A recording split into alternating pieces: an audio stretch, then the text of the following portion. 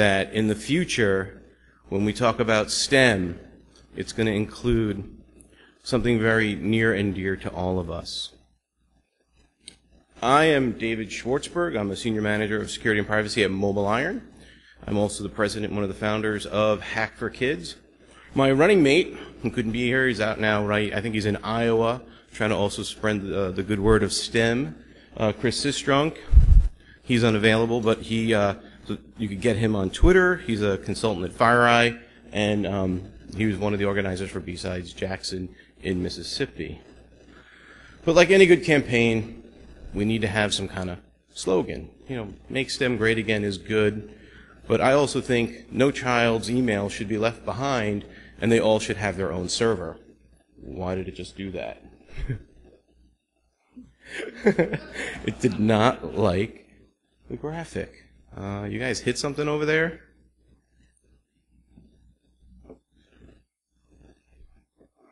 And that concludes our presentation for today. We hope you learned a lot. Make STEM great again. All right. Yes. Every time you leave, something happens with the frequencies and the signals all get jacked. Chris, he wants to build a firewall and make IT pay for it, make SCADA great again, because Chris is one of the SCADA guys that we all rely on. So he does I think a Bill Clinton voice when he does that, so it sounds pretty good. But as a part, we're big patriots, so USB, USB, USB. So that concludes the funny part of the presentation. So you probably heard of STEM. Raise your hand if you never heard of STEM before. Right. Were you trolling or serious, sir? Okay, good. He wasn't trolling. So STEM is an acronym for Science, Technology, Engineering, and Math. It was created in order to help make the United States to be much more competitive globally, along with other nations that were ahead of us in these different disciplines, because our students or kids weren't learning these skills, and then they were going out into the job market, and they weren't really qualified, or they weren't able to compete with lower labor costs that were international, but a lot more like talent. It was created back in 1997 during the National Science Foundation. That's where they first used it, and they just said, this is what we're going to adopt, and then they started to kind of spread the word throughout education. And it's not just early childhood education, it's also a big part of any higher education as well. And you can see that there's more and more type of IT courses, but there's also STEM courses. Now, STEM doesn't, we think, I personally always embrace STEM as being something that's mathematical technology and engineering related, but there's also the science, right? A lot of technology, it's all applied science, so keep that in mind during the presentation. In 2010, someone said, you kind of left out art. We need more art. So they created STEAM. It's a nice acronym. I have nothing against art. I love art. I think it's wonderful. But, it's not for everyone. You can't be good at everything, right? You got to pick a few things and kind of focus. Then, in 2014, there was a Huffington Post article, which the link is there available for you, that said, now we need to have STREAM. Let's include reading in that acronym. And it just kind of gets longer and longer and longer. And that's all good stuff. Not saying that we don't need these things, but I want to focus on STEM. And so does Obama. Obama definitely believes we need to expand. And there goes an anti-Obama guy right there. See you later. Good luck. They allocated millions and millions of dollars to different types of grants and programs in education focused on STEM, and even in some cases including cybersecurity, which I think is also pretty phenomenal, because now there's organizations out there, including maybe your kid's school, your friend's kid's school, your relative's kid's school, can get these grant funds and start to have STEM programs, because it always comes down to cost. Everything needs some funding. And one of the things that Obama said, and I'm just going to read this directly so I don't misquote, is it is an approach to the world, a critical way to understand and explore and engage with the world, and then have the capacity to change the world.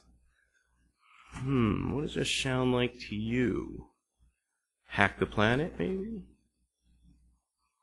So how do we come up with this idea, Chris and I? We were just kind of goofing around in some hangout or something, and we were just kind of joking around like, hey, we need more, hacking and STEM, and I don't know if you could, yeah, you can read that.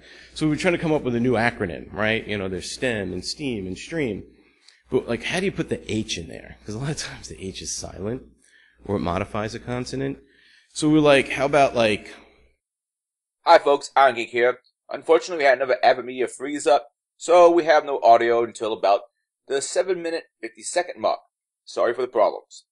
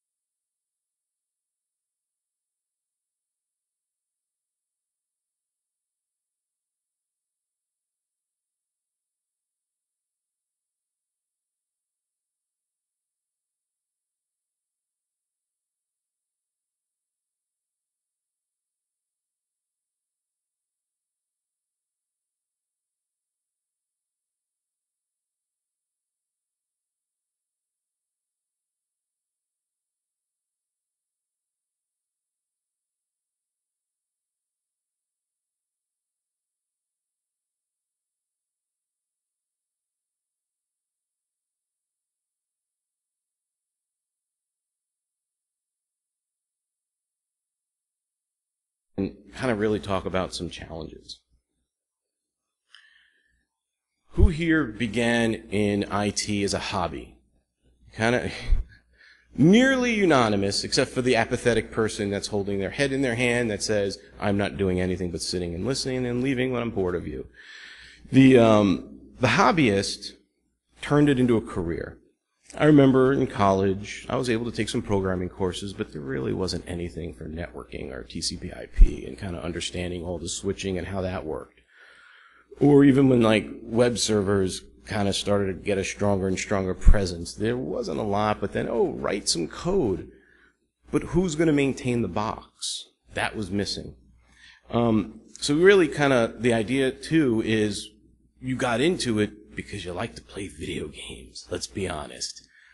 I like to be a gamer. I had to take a break for a while when I tried to find a wife and started to have a family. But now that my kids are bigger, I get to play Overwatch and Clash Royale with them. Life is good. You'll get there.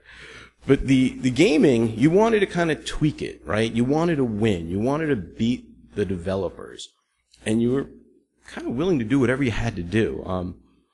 One person that I know, I'm not going to name him, but he's a big supporter of Hack for Kids, and he's been speaking about some of the things that he did with Diablo 2. Who remembers playing Diablo 2, and then there were some duped items, and you might have bought it from the auction, and then your account got deleted? Yeah. Are you feeling the chills like I am? He did that because he wanted to beat the game, and they came up with creative ways to dupe items. And that was not something that they felt was malicious. He and his brother were teenagers. They wanted to just win. And they were smart enough to analyze the code and trick people out of their account information and do other things. He didn't quite realize he was being like a criminal. He just thought he was being mean. But that's some of the things. Now he works for good. He works in the credit card industry. He's trying to keep our data safe at some major payers and grocery stores. So, that's a really good example of somebody who broke the rules, but understood how things worked, but then kind of really used their powers for good instead of evil. Like these gentlemen. So you got like Uncle Kevin right there. He's running a big company. He's sitting on the Iron Throne. And then you got Uncle Dave right there. Does he look like a hacker to you? He looks like an accountant to me. Would you agree? Maybe a bookkeeper, low paid? So now it's become this career, right? So you go from this hacking Joe to this hacking pro, and a lot of the times, and we all know this, is always people come up here, oh, you're doing it wrong. Well, what's the right way to do it? Oh, you figure that out. Or they might have a solution, but it kind of works for them and sort of does or doesn't work for you. And that's part of, we want this to work for everybody. It's really very important to us. Not to mention, it's increased in the media, right? They twisted that word, that beautiful, sensual, ever so important word, hacker, and twisted it into something meaning cyber criminal. This one article right here, it's so fantastic. It's hackers can turn your home computer into a bomb from miles away. How ridiculous is that? We know you can't really do that. You can turn it into a bomb if you have physical access, but not from miles away. You're still questioning. This was back, I think, in 2000 or later. They might have still had mercury in the computers back then. But the concept of the media is kind of creating all this false hype.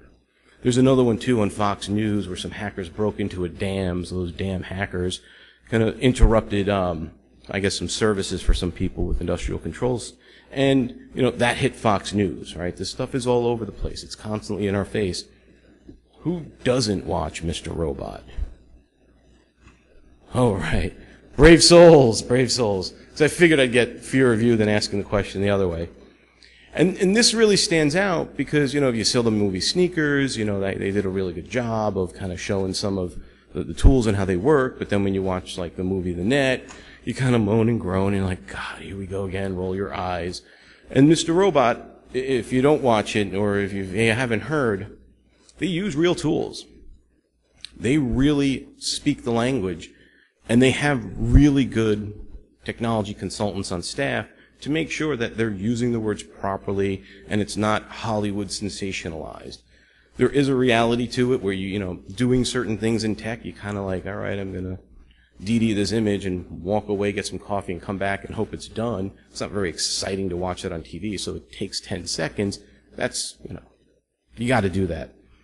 But they're using real tools and commands. It's actually it's actually really amazing. If you haven't seen it, highly encourage it. But it's important. So the kind of the message there is now you have somebody who's got an interest or they're a hobbyist in IT. And now they watch Mr. Robot and they download SET and they do a phone call and text message and they trick somebody. Now they're a hacker, right? You can answer or not, but not really. They're using a tool. So the important part there is, as a community, we need to make sure that these people who have an interest really start to do it the right way. It's kind of obvious. But it's easy for them to do it the wrong way and then just start to make the community not look so, above board. And again, like the whole work shortage, CSO Online, they put an article out, 0% cybersecurity unemployment. There's 1 million jobs unfilled. Now, I know some people in IT that are either looking to switch jobs or they're just unemployed. There's still unemployed people out there. For whatever reason, they're not able to get a job. And it's unfortunate considering that there's 1 million unfilled jobs. So now you think, why is that? Is it them? Is it the qualifications like way up here? I remember somebody gave a talk in Chicago about how I think Callie was out for a year, and one of the requirements on the resume was minimum 5 years Callie experience. It's possible. I mean, maybe they meant backtrack, right? But it goes to show you that the people that are creating or defining the requirements to be qualified don't understand them. How do you reach their expectation if it's unrealistic? So, Speak with a Geek, Swag, they were out in Vegas during InfoSec summer camp, and they were interviewing a bunch of people, and how do we solve this problem? How are we going to fill these 1 million positions that are out there? And I encourage you, I created a bit.ly because their link was like ridiculously long, but I encourage you to check out the video. It's a few minutes, but the answers that some people provided, I don't want to spoil it for anybody, some were like really good, and others were like, the answer was, I don't know. I mean, almost kind of metaphysical there, or philosophical, right? Like, how are we going to do this? I really don't know. Something to think about. Now let's talk about the kids for a minute, because while they're a big part of it, we're all hackers, we're pretty much grown up. I see that there are a couple of kids in the room, maybe teenagers or college students, but the younger ones, think back. Do you remember when you were 2? And you asked your parents why a lot? And even when they answered your question, you asked why again? And you kept asking why until they yelled at you? Yeah, a couple of people sniffing. They just naturally want to try to understand things. And that makes them really good hackers. They also like to question authority. One of well, I got 3 boys, just / kid 0, kid 1, and kid 2. 2 being the youngest. So /0, he likes to be very persistent when he asks for something, and then we say no, and he asks again, and we say no, and then he moves on to the other parent, and same kind of experience. So his persistence kind of taught him a little social engineering. So he would not even ask my wife and come to me and say, hey, can I buy that purchase inside of Clash Royale? I'm like, well, we don't really like doing that. What'd your mom say? I'm trying to play the game back on him. Oh, she said ask you. Do I need to check with her? Because I don't think she would have said that. So, they get clever. They're trying these little things, and these are the same kind of tricks that we use if you do physical pen tests to get into a building or get information from people if you're calling them up on the phone. Very clever. He also did another one on my wife. So in our house, we got all kinds of screens, but you do your homework, you can go on screens. You get grounded, you do your homework, you read a book or something else, you don't get to go on screens. And my wife would sometimes let them borrow her iPhone. Well, when he was allowed to be on screens, he noticed that in order to register his fingerprint, it required a passcode, right, with Touch ID. And what happened was he had her unlock the phone, kind of was messing around in there, and then said, Mom, I locked the phone again. Can you please type in your passcode? She's not a very technical person, so she just was like, sure, punched it in, and registered his finger to Touch ID.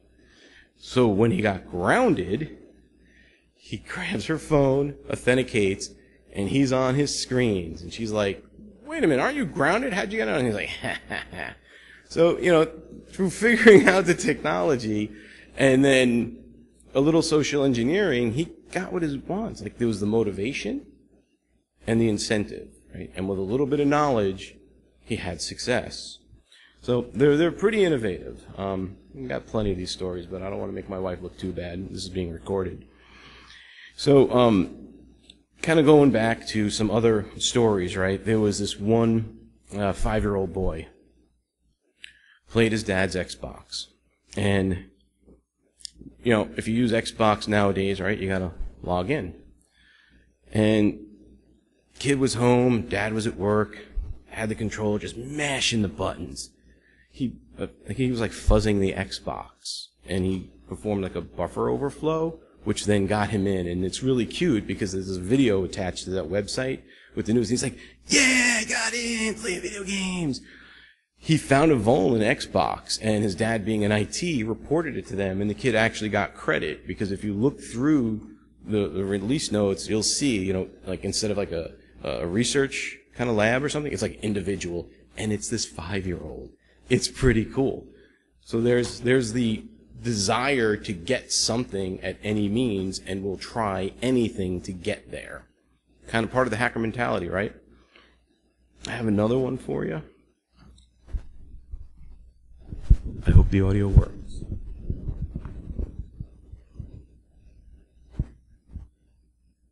Of course not. Oh, man. That's too bad. Wait a minute.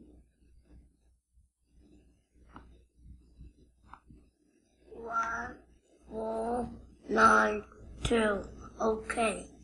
And 1492. Is it okay to share your password with people? I'm sorry, what'd you say? Yeah. Yeah, it's okay to share your passcode with people. That was Kid, or slash Kid 2. He was 2 years old back then when we took the video. And I thought it was just kind of cute at the time, but it actually dawned on me some days later, I'm a little slow, that this is a systematic problem, or should I say systemic problem, excuse me. He can't read. He can recognize numbers. He actually just started speaking kind of regularly maybe a couple months before that. But he knew the pattern to unlock the iPad or the tablet because he wanted to watch videos or play a game. Goes back again, motivations and incentives. That was his reward. So he memorized the pattern. But again, he's 2. He doesn't quite understand, stimulus response or consequences or risk or any of the things that we learn about to protect data. So he thinks it's fine. Yeah, anyone can do this. This is great. Fortunately, there's nothing on there, and it took us about 2 years for him to change the passcode because he didn't want to do it, and we didn't want to make it hard, difficult for him to get back in there. But now, and I think this is really cool, is he understands. He does. Like when we change the passcode, no one knows it but Kid 2 and myself. He won't even tell my wife.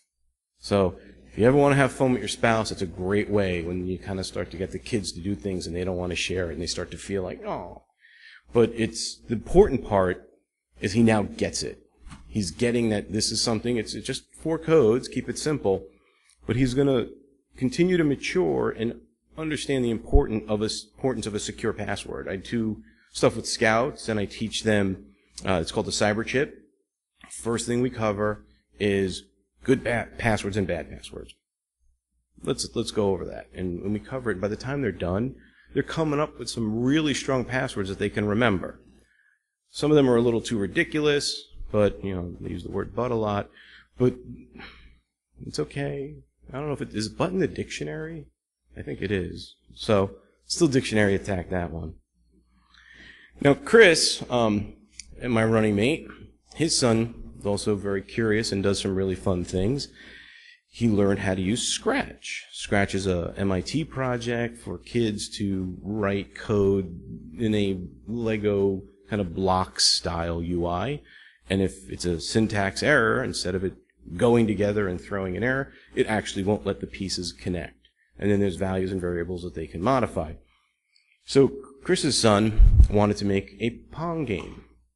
So he builds his Pong game, and when he does it, he's like, well, every time the ball gets hit by the paddle, make it bigger. It gets hit on the other side, it gets bigger, until it's like off the screen, and play a sound and change colors, and you got this like psychedelic, noisy cacophony going on. And Chris's wife's like, what the heck is going on in there? And that's kind of fun. The other one was like, kind of make the paddles smaller and do all these other crazy things, right? Instead of just, I have a game and this is the game and that's it and I'm going to play it this way, he's changing it. He's making it his own. He wants to see what happens when he goes beyond the boundaries. Being a 9-year-old, this was the title of the app. Apropos, but hey, we're no better.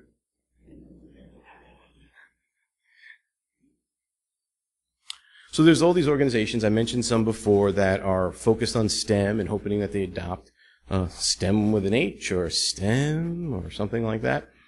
And Hack for Kids, which are very near and dear to me, came about, and it's not a unique idea.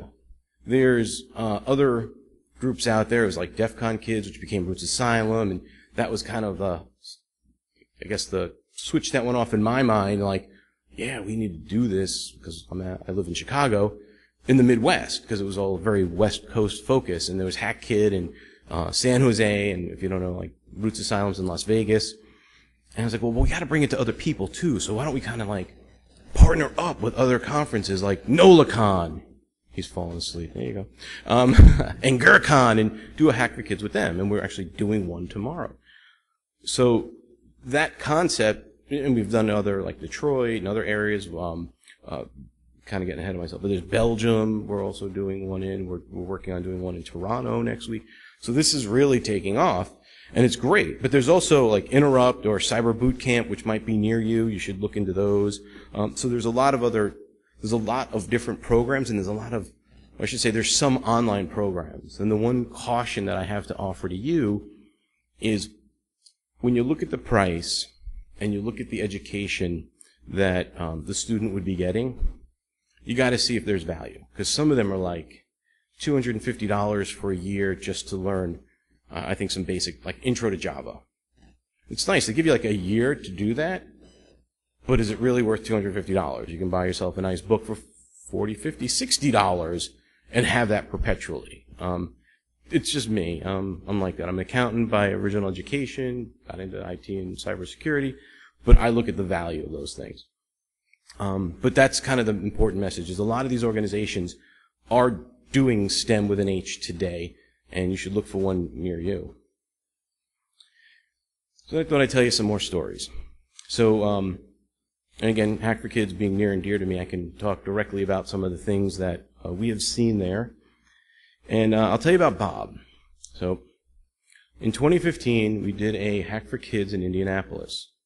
Now, Bob is 14 years old and has an interest in computers. He plays games, just kind of like we did, and kind of, use other apps, and wants to write some code.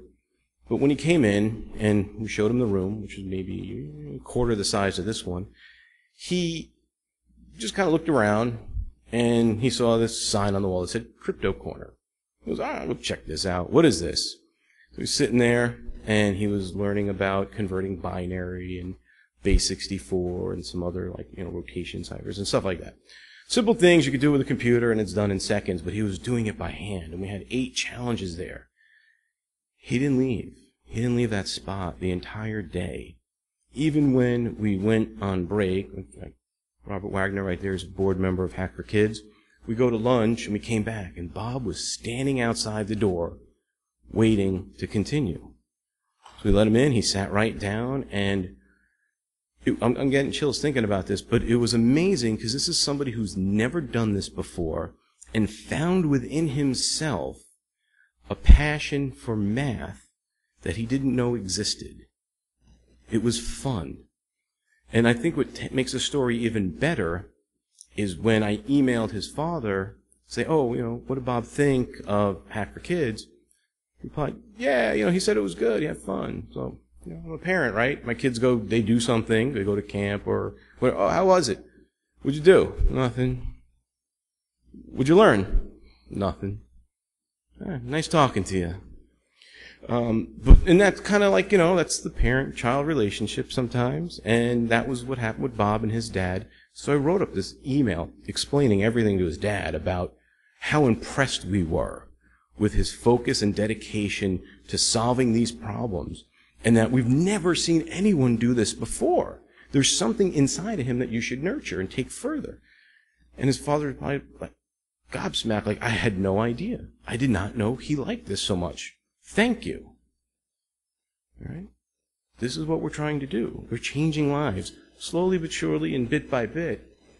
But it's also that communal effort, right? So then Bob's dad said, hey, we're going to go to Hack for Kids in Chicago.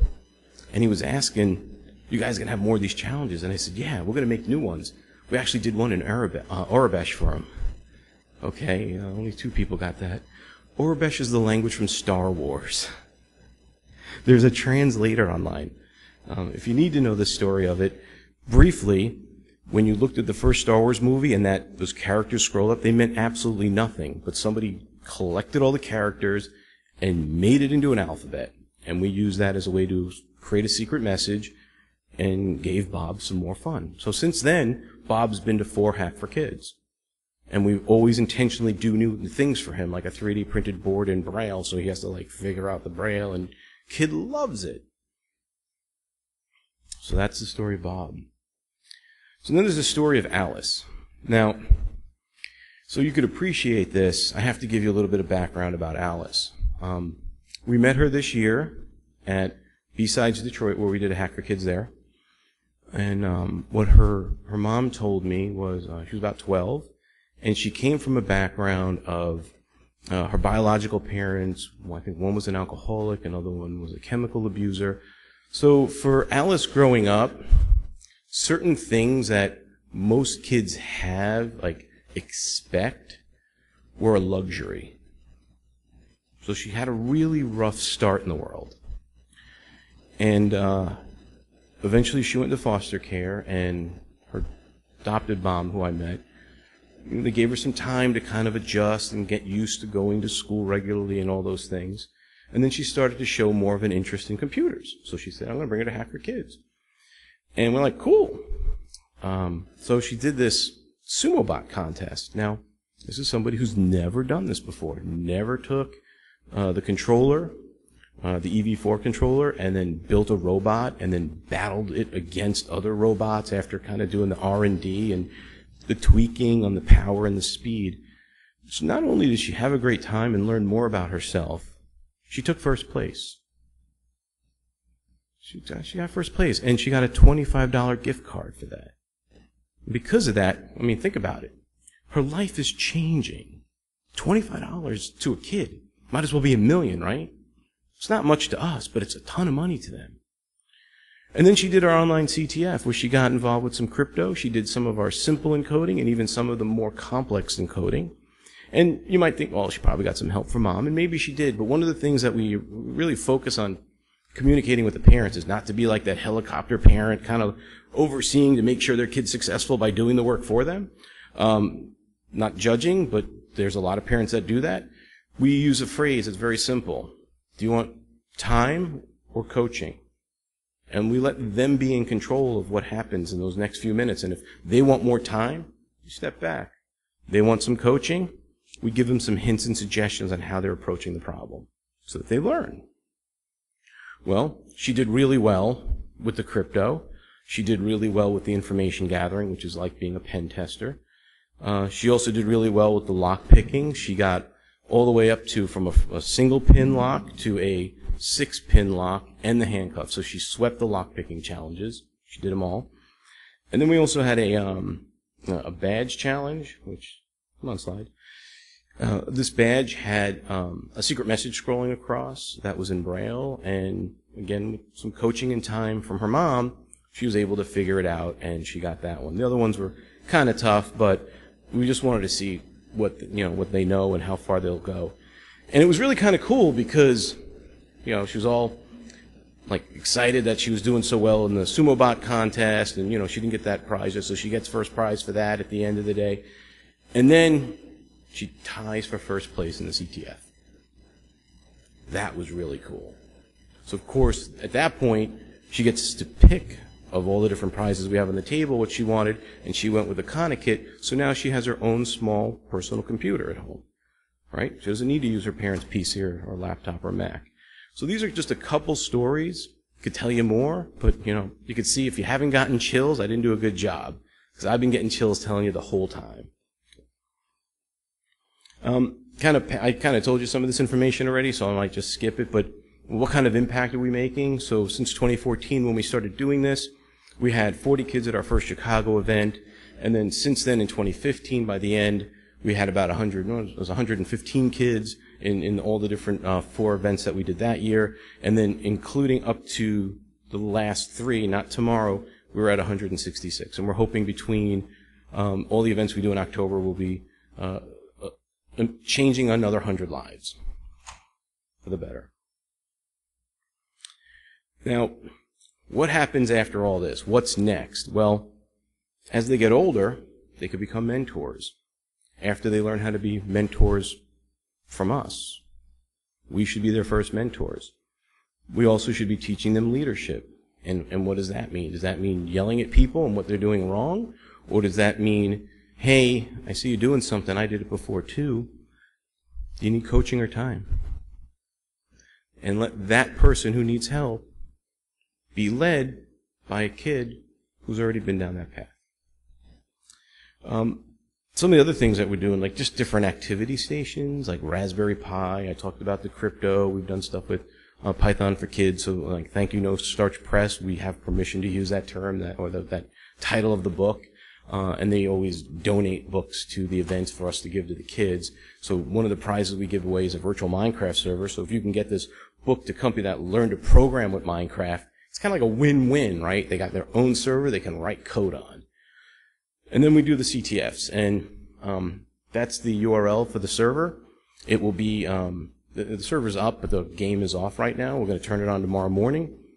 If you want to, feel free to make yourself an account, poke around, even answer a couple questions, but it's really for the kids, so when they're there, like, you know, let's just say you answer them all, you get the most points. I'm not going to give you a prize if you're an adult, but if you're a kid, yeah. So, but it's open. We're very focused on inclusion. We don't want anyone to ever feel like they can't do anything or benefit. Because there are probably some adults that might take a shot at this and go, man, some of these are hard. And actually, a couple of them are really hard. Because we just want to see what these kids are capable of doing. Now, you remember the Reading Rainbow? You know, if you ever read 2600, and people like write in the letters, I love the letters. Hey, I want to get into hacking. What do I do? Read. Read some more. When you get tired of reading, read some more. When it hurts, read. And when you're bleeding out your eyes, keep reading. It's like you don't stop. And that's what we want to do. It's like kids are learning through videos and YouTube. In some ways it's good. In some ways they got to remember to read too. And we need to be that role model. Like, crack open a magazine or a book and read the books, maybe with your kids if they're not too technical, or get your kids one of the kids' programming books or something, and do it with them. And when they see you using the books, they're going to copy you. Keep it hands-on. We already know that. It reinforces the knowledge. But don't have them read a chapter of a book and then go do something. I'm trying to see if I can get Kid Zero to become A+ certified. And the first thing I go, here's a book. It's got 1,000 pages. Let me know when you need help. I made a huge mistake. He read the first page and goes, I don't know what the heck's going on in here. I can't do this.